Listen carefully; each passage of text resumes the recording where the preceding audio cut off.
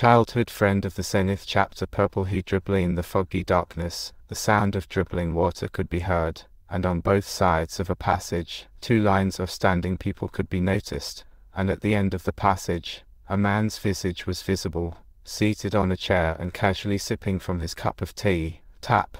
All he had done was put down the teacup after his sip, but that seemingly simple action birthed a wave of chi that rippled through the area. The teacup crumbled to pieces immediately after. Some seconds later, the man quietly sighed to himself and then spoke. The branch of Shanxi was destroyed. Someone responded to the man's question. Yes, my lord. Who was the manager of that place again? It was Yehieljuk, sir. The man slowly closed his eyes. Yehieljuk, as far as he could remember, Yehieljuk was a competent martial artist who had reached the peak level. He couldn't ascend to the fusion level and had stayed in the peak level for a long time, but he still had a lot of experience, although, due to his ignorance and behavior, he who had previously belonged to the main palace, ended up being demoted. Usually, someone like him would have gotten their neck chopped off, but he was given the branch manager position even after the demotion because of his loyalty to the leader and his strength which couldn't be ignored. The point was that he wasn't someone who could be defeated easily. Was it the celestial plum blossoms doing? It doesn't seem that way. True, that old man shouldn't have noticed him that quickly. The celestial plum blossom of the past would have been a different story, but right now, he was just a toothless tiger. Mount Hua isn't that important, but the immortal healer is. There were many other options, so Mount Hua wasn't particularly important to them, and that was why he'd let an idiot like Yehieljuk take care of it. Furthermore, Head felt that Yehieljuk had recently improved in his work, and because of that, he decided to assign to him the mission of capturing the immortal healer. That was a mistake. It would have been better to just send a martial artist who belonged to the main palace. Now they will be more alert, and we have no gains. He thought about capturing other doctors, but considering how they had all failed, the only option left was the immortal healer. Traces. When we tried to check on the branch manager, Mount Hugh's people were already there, so we couldn't thoroughly check up on him. However, judging by his wound, he had been taken care of by either a few people, or just one person. And in an instant at that, according to the letter he got, Yehieljuk had died outside of the branch. But there should have been at least tens of people that were guarding the branch. Yet all of those guards were killed in an instant.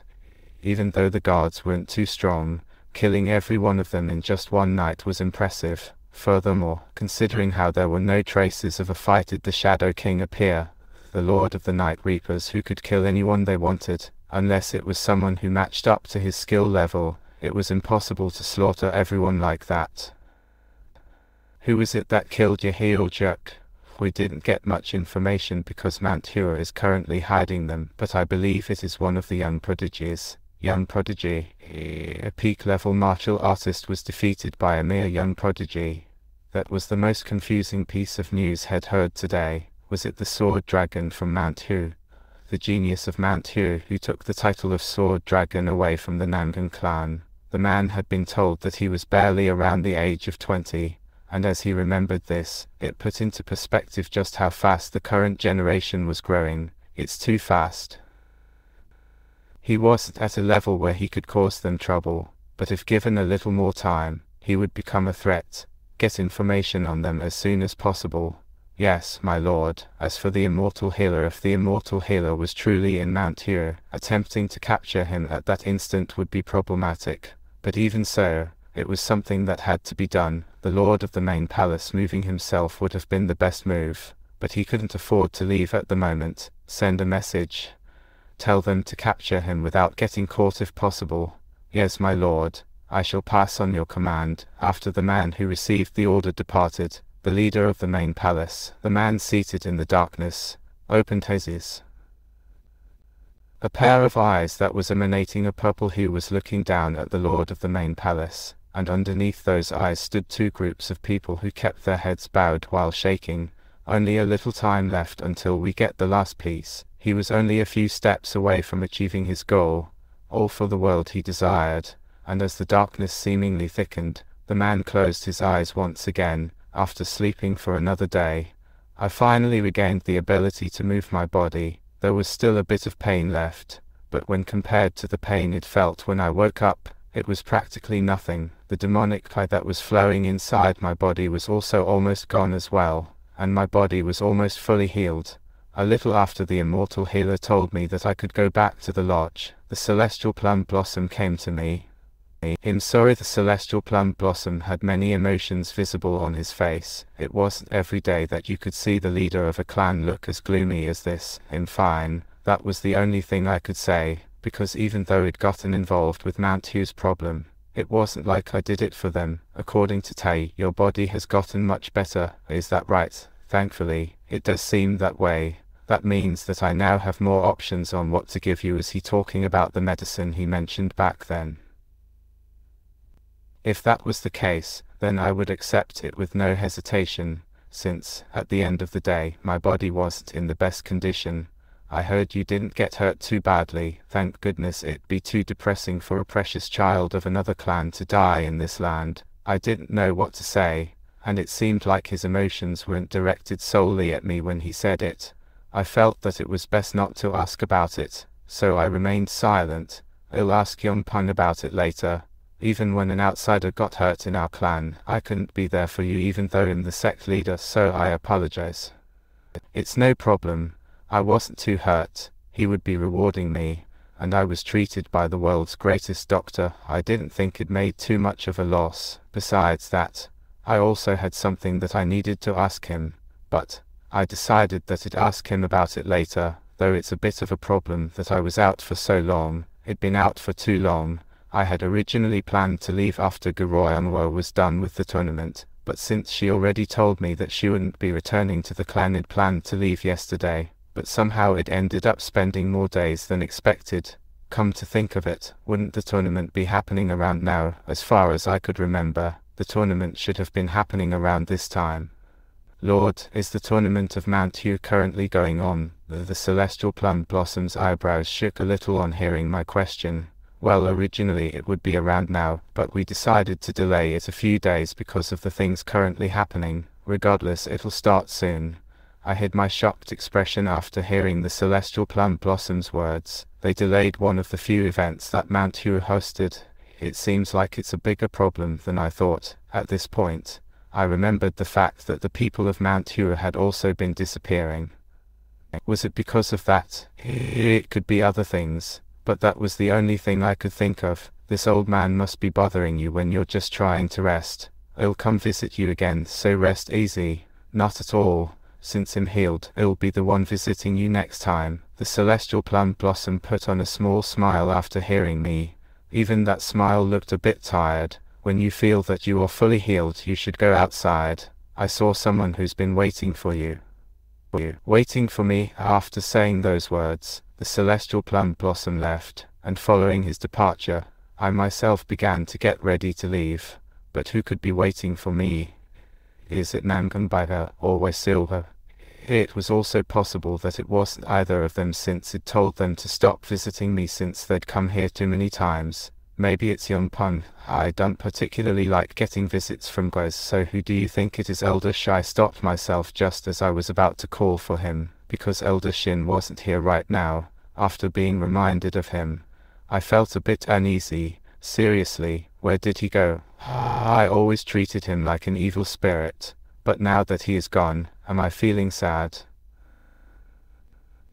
I didn't know how to describe my feelings. He was just an old man who had been absorbed by the energy of Mount Hero. Is this also the demonic his doing, since the demonic pi that entered my body was the one that had seemingly calmed down the energies that were inside my body? Then was Elder Shin's disappearance also associated with it? Even his departure is as sudden as the moment he arrived. Is this just his law of nature? Or maybe he just fell into a deep sleep if possible. I'd prefer the latter. Step. I went outside the building for the first time in days after waking up, putting aside the fact that it was still early in the morning. Where was I? It seemed like I was still in Mount Hero, but it was the first time that I was seeing this building. Is it a nursing room? Or, while looking around, I heard a sound from somewhere. When I looked in the direction of the sound, I saw something shift behind a tree. Is she perhaps hiding? What are you doing there?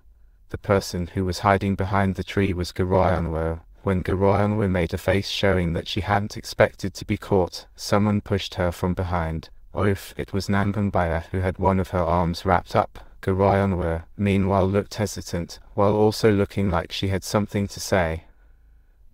What's up? What? She avoided my eyes when I responded. Nanganbaya rubbed Goroyanwo's back after noticing her actions. After feeling Nanganbaya's hand, Goroyanwo let out a fake cough and spoke. Is it okay? Is what okay? Is your body okay? I was surprised because she'd so suddenly shouted at me. Why did she have to shout so suddenly? I'm fine. Nanganbaya was the one who was more physically injured than me. Okay.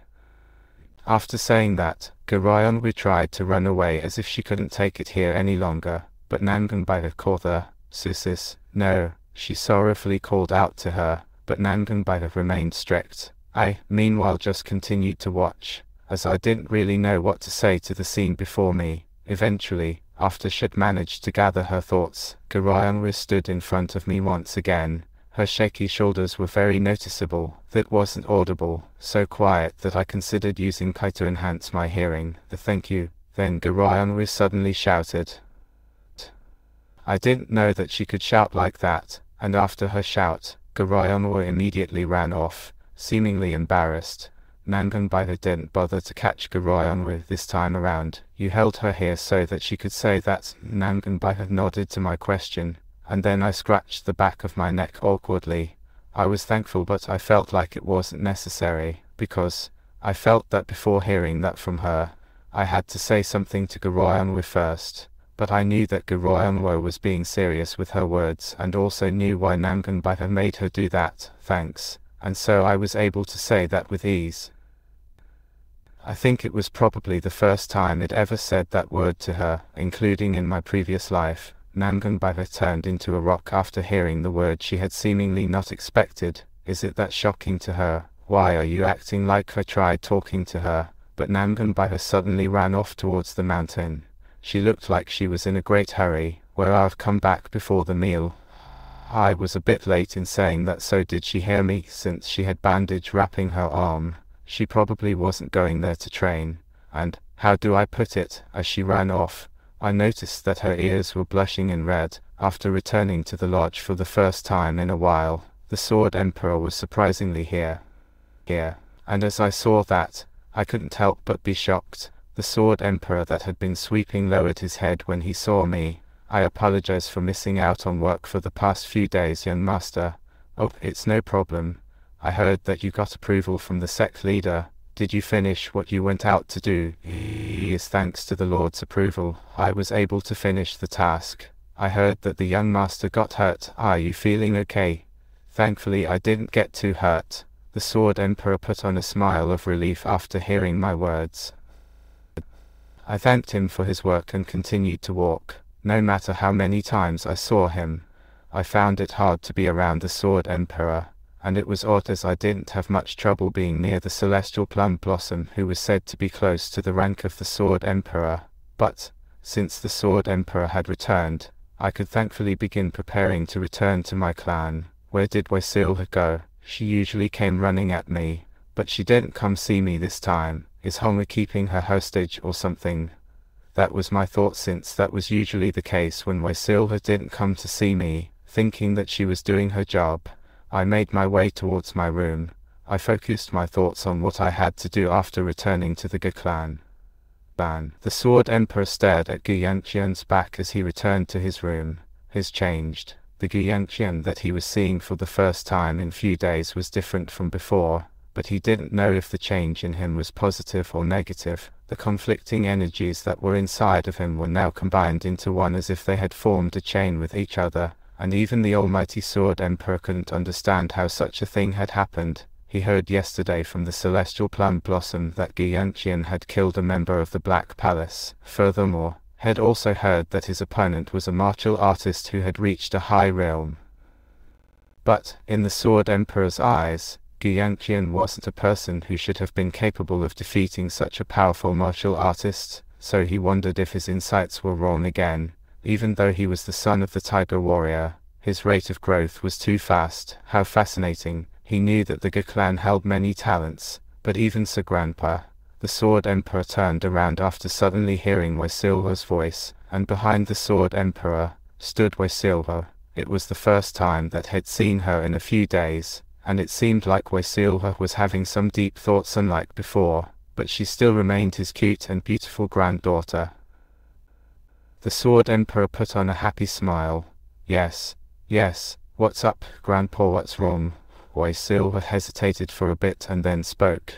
I want to learn martial arts. Thud clatter. The broom the Sword Emperor had been holding fell powerlessly from his grip the moment he heard Wielder's words.